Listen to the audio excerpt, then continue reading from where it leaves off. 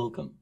In this session on natural deduction, we'll begin exploring the last inference rule that we need for propositional logic, which is disjunction elimination. This rule is employed when we see a disjunction.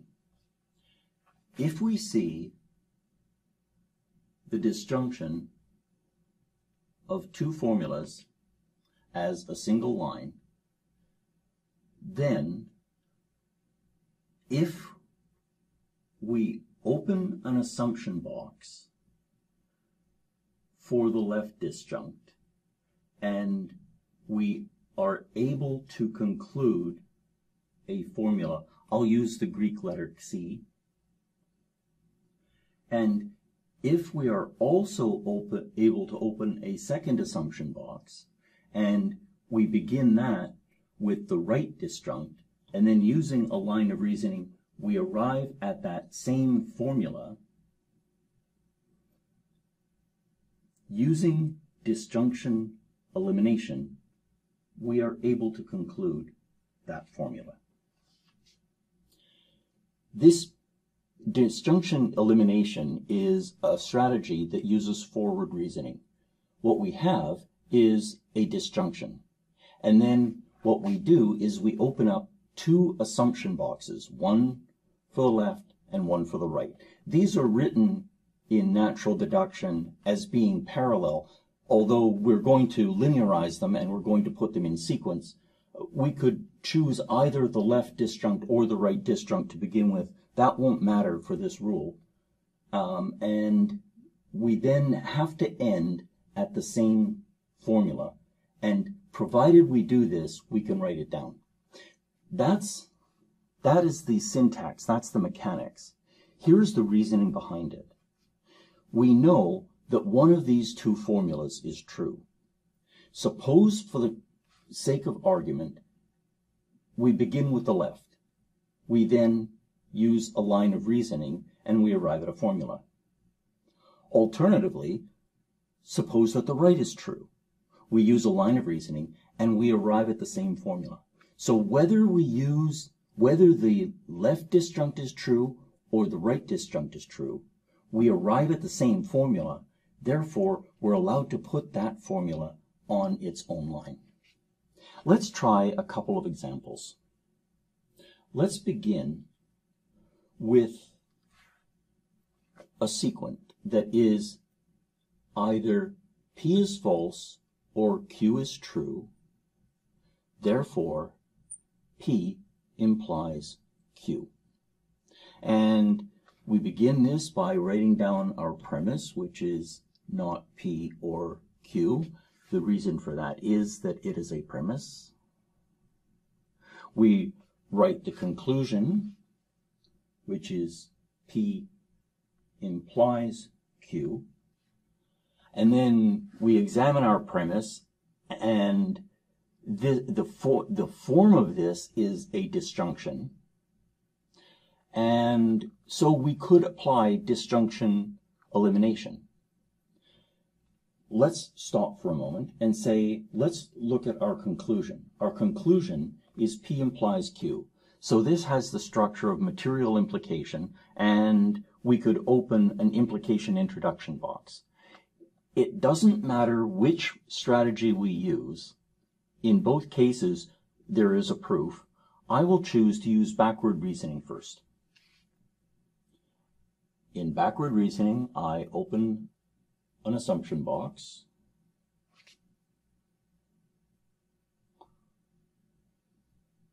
I write the reason for the assumption box, which is I'm using implication introduction.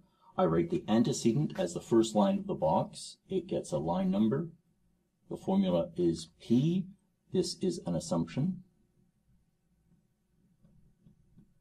I write the consequent as the last line of the box.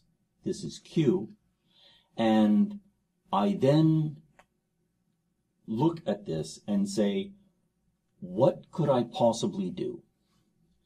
And I look at my assumption and all of the preceding lines of my proof that are within scope. I see P, I see not P or Q. If I use disjunction elimination, I would have one line of reasoning that starts with not P, one line of reasoning that starts with Q.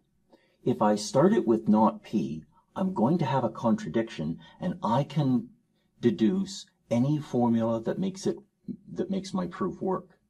If I open this with Q, I'll actually achieve my goal. So it looks like disjunction elimination is going to be a fruitful strategy. Let's employ it. What we do is we open up two disjunction boxes. I don't know how long my proof will be, so I'll leave a little bit of room here. In the disjunction box, what we do is we copy the left disjunct into the top as its own line. So the left disjunct in this case is not P, and it gets line 3, and it's an assumption. I then write the goal formula. The goal formula is Q. I write that as the last line of the box. And because I've opened up assumption boxes, here I can already write my reasoning, which is I arrived at this by disjunction elimination. Now, what I see is I look at this new assumption and all of the lines that precede it that are within scope. Here, I see P is within scope, not P is on one line, P is on another line. I can use negation elimination to deduce the bottom symbol. So I will do that. So that's line 4 is bottom symbol. That comes from line 2, line 3, and negation elimination.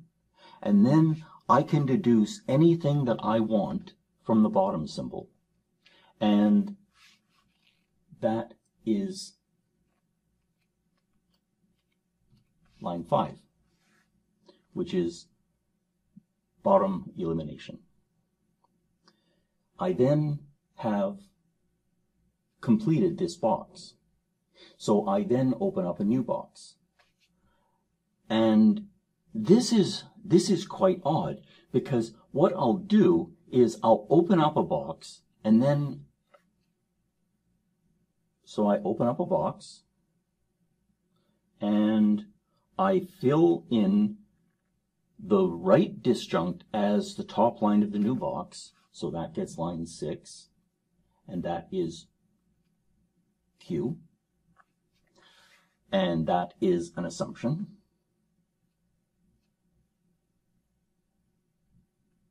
And then, under normal circumstances, I would write in the goal formula as the bottom line of this box. In this case, that turns out to be redundant because the assumption and the goal happen to be the same. So I don't need to write anything more in this box. I've already demonstrated, by this assumption, I've demonstrated the goal formula. That means that I can now write the goal formula as its own line, line 7. And so that this reasoning for disjunction elimination, we say this is the reasoning of lines 3 through 5,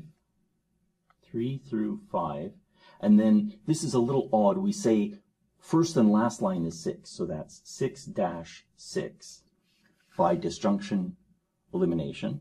And I've now completed the line number and the reasoning for the last line of this box. That means that this box is complete. I can now assign a line number to the goal formula, which is the conclusion, and that I arrived at in the reasoning that began at line 2 and ended at line 7. So 2 through 7 by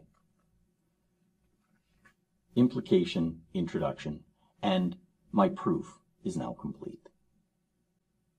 Now, let's try using disjunction elimination to prove the converse.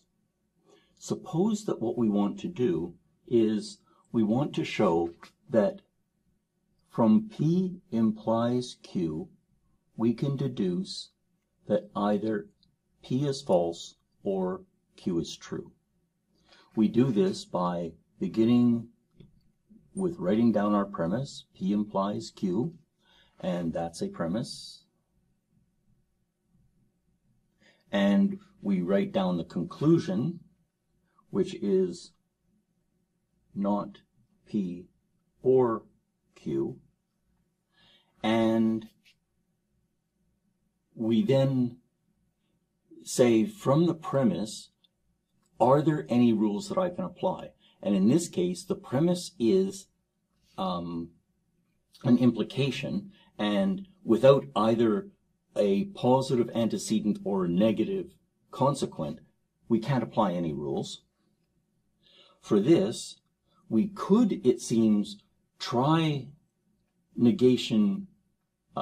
try disjunction introduction on either not P or on Q, but it's not immediately apparent how we're going to arrive at that either. And so it would seem that we're stuck. Let's recall the rule of the law of excluded middle. Let's try introducing the law of excluded middle on the antecedent. That is, what I could do is I could write P or not P, and that is the law of excluded middle. And the law of excluded middle, we can recall, we can write at any time using any formula, and we could do that. We could have done an 8-line derivation. Instead, we'll simply write it. And the law of excluded middle is almost always immediately followed by disjunction elimination because it is a disjunction. Let's try that. Let's try opening an assumption box for the first disjunct. And when we do this, we write the left disjunct as the first line of the assumption box, so that is 3. The left disjunct is P, and that is an assumption.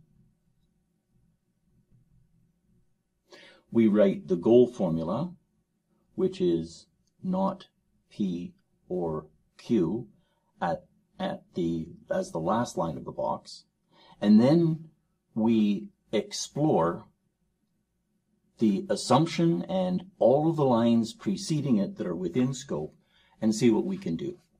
Here we have P. Here we have P or not P. That doesn't appear to be terribly fruitful. Here we have P and P implies Q. Oh, that means that I could immediately deduce Q. So let's try that. I could deduce Q, and that would be from line 3 and line 1 using implication elimination. I then take this new line and I compare it to my goal, which is the last line in my assumption box, and I see that they're related.